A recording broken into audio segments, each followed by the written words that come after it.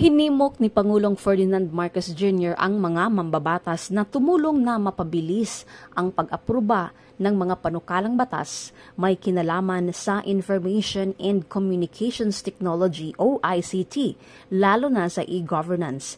Ito'y kasunod sa aniyay mababang global ranking ng bansa pagdating sa e-governance. The sector of Information and Communications Technology, those partnerships are not a business partnership, but I suppose it is a sharing of technology, it's a sharing of knowledge, it is a sharing of the state of the art from the private sector with the public sector, and that working together that will bring us to success.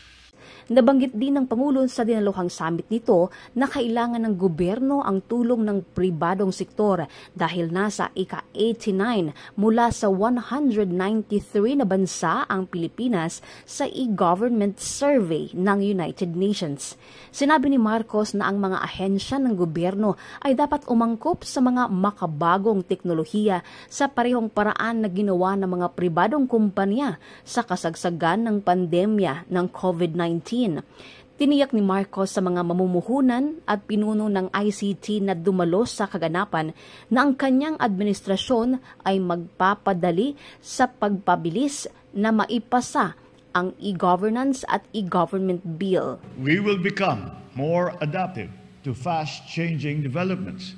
And in this endeavor, I speak once again of a cohesive public-private collaboration, and I find that this is necessary.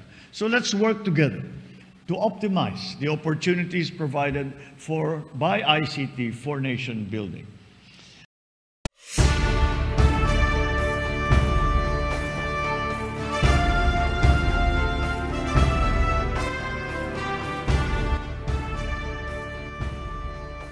Joey, your forever ka-turtle, nagbabalita.